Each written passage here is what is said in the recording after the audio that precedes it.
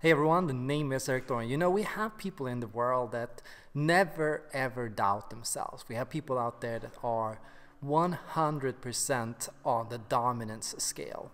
And you know, those people, they are absolutely 100% confident in everything they say and do. They always believe that they are right and they never think they could possibly make a mistake. Similarly, we have people on the other end of the scale that doubt everything from every waking minute of their life to every single fact or truth or tidbit that we can gog and know about the world around us. We have those that run 100% on the doubt scale, and we have those that never ever doubt or question themselves. Now the interesting thing is, you know, those that are absolutely 100% confident might be dead wrong, and those that are 100% on the uncertainty scale might be completely right on facts and decision making. And the problem is, you know, in groups and in group decisions, it is usually the ones that are dominant that make the decisions, and it's usually those that are conscientious and careful that sit and listen and let the dominant people make the mistake. So a lot of the time the world is built to favor those that are, you could say, alphas, in the sense of having high confidence and high belief on themselves. Now, interestingly, I identify as somebody that is in the middle. I believe I'm very confident, and sometimes I'm a bit too proud in my ability and my belief in myself, and that's why I'm comfortable putting myself out on camera.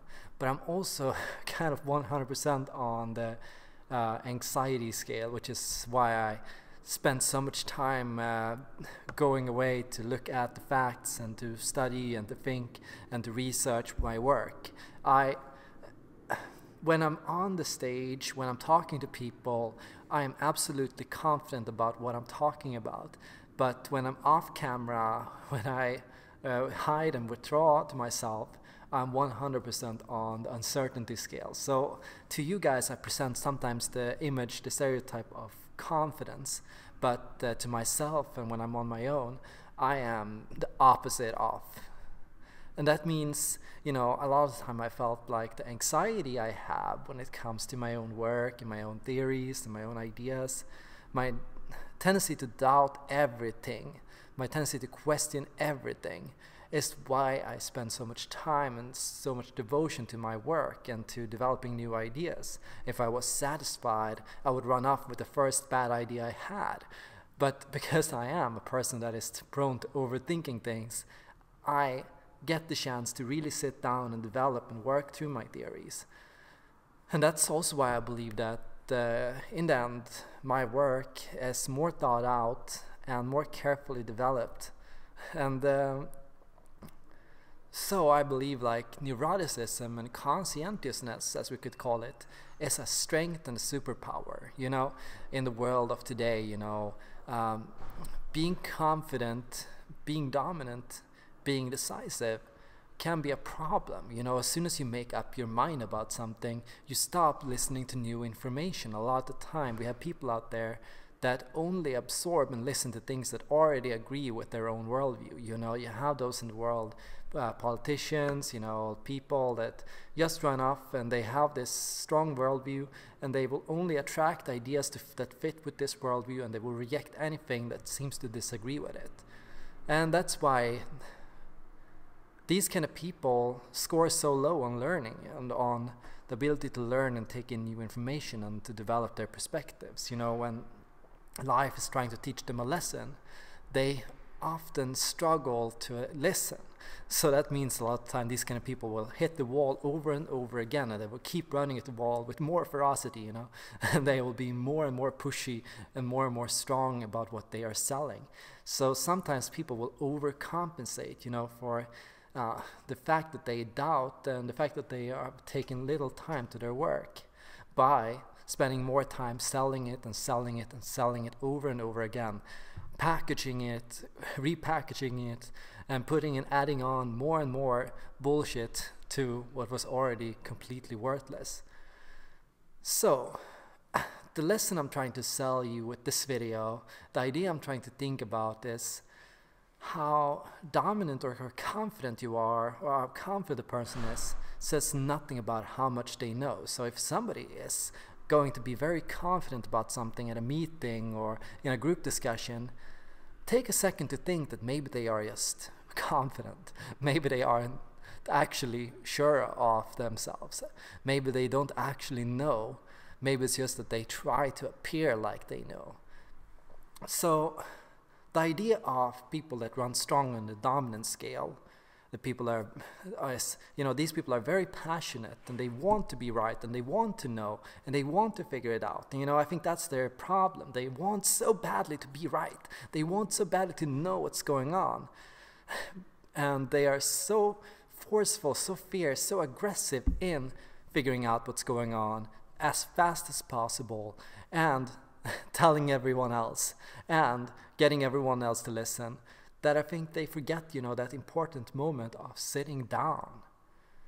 There is an important moment to sitting down, to sleeping on something, to waiting before you make a decision.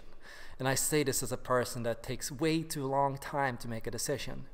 There is a superpower to waiting because it gives you the time to find perspective and to see all sides and all viewpoints. Now, sometimes I think the conscientious people that spend more time on their work and are more careful are also a little bit more neurotic. But other times I think that might be an illusion as well. I think a lot of time those hyper-passionate people I call dominant people, they are often more neurotic than what they appear, and more afraid of being questioned, more afraid of people disagreeing with them, more afraid of making a mistake or being proven to be a bullshitter. Similarly, those that are very conscientious, they might appear neurotic even when they're not. Sometimes we assume that just because they think about something, that means they're neurotic about it. And there's a difference. People have often thought that my thinking about something is me worrying about something. But a lot of the time I don't feel that way. A lot of the time I feel calm, confident, and stable when I am thinking about something. So a lot of the time, doubt, skepticism, thinking carefully about something, weighing perspectives, trying to see different sides of something, has nothing to do with worrying about something or being uncertain or neurotic about something. It is just and this is the healthy thing. There is a healthy part of every drive as much as there is the unhealthy part of every drive. The healthy part of every drive is that absolute desire for the truth, that absolute will to figure out the puzzle, that absolute desire to want to know what's really, really going on and how to best put it to practice and how best to do it. So if you're a conscientious type, embrace that as your superpower and take comfort and shift your perspective on your own conscientiousness. It is not a weakness, it's not an insecurity, it is a genuine desire for truth and for correct, rightful action.